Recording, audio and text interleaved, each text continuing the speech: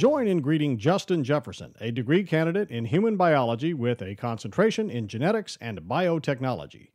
An intellectual entrepreneurship citizen scholar, Justin helps other students discover their academic passions.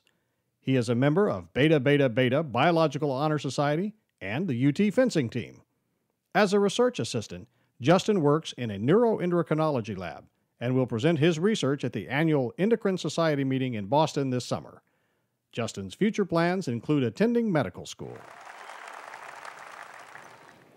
We have all experienced good and bad times here at the university. Like the great Frederick Douglass once said, "If there is no struggle, there is no progress."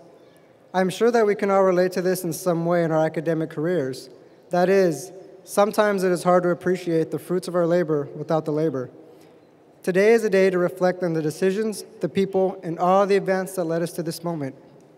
Let us not forget where we started by embracing the struggles that molded us into finer students. Yes, I remember my grandparents and parents who worked hard so that I could have a chance at success, the teachers who inspired me to attend college, and my younger siblings who motivated me to prove that getting here is not unattainable. Here I stand as the first in my family to attend college, a graduate and scientist of a Tier 1 research institute. We need to pass on our wisdom to future generations by reciprocating what this university has given onto us.